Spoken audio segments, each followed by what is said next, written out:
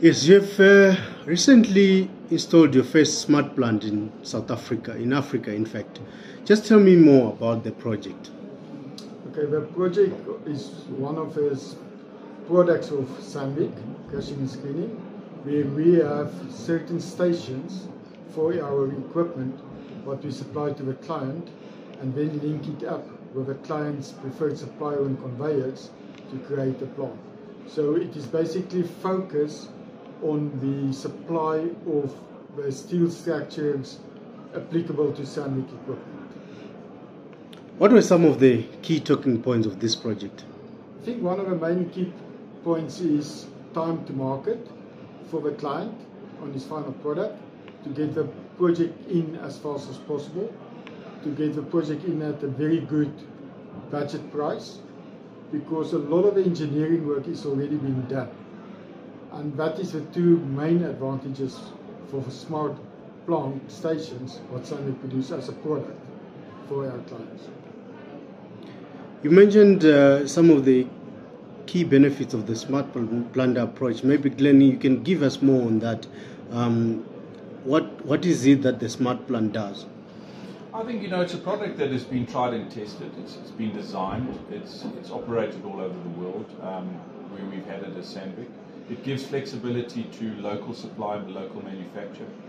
It gives the customer option to be able to tweak and sort out a couple of little design things that they would prefer to have on their layout or topography without much worry on the cost deviation or then the time deviation to redesign. So the flexibility in its innovation and also the ability to change up different equipment for different capacity requirements has also been key in this offering.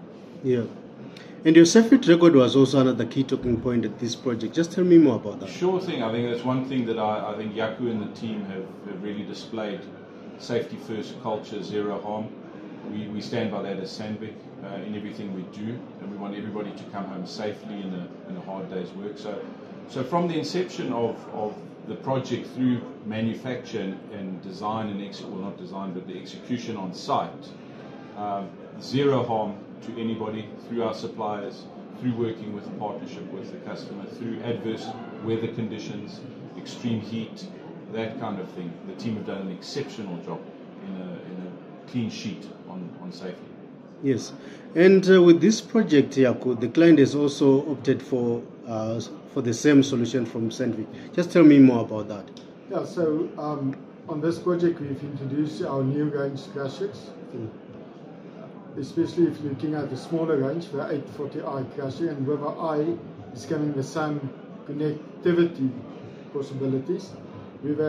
SAM allows us to connect to the crushers and do diagnostics on the crusher, and for the client off-site, 24/7 is availability.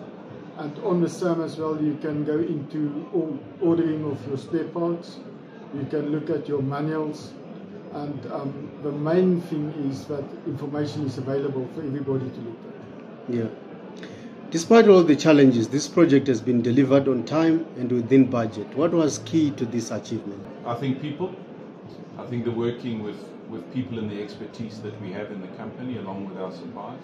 The openness in which we were able to converse with the customer on requirements or any issues that came up. In some cases, we took the lead on some of the requirements from the customer, but I think the communication and the trust levels to deliver this kind of product in the time frame, and hats off also to our suppliers along this journey and also the Sandvik employees that worked very, very hard in executing and pulling this all together. So congratulations to Yaku and the team on making this something that the expectation was met. And I'm very happy to say that we have a happy customer as Falcon.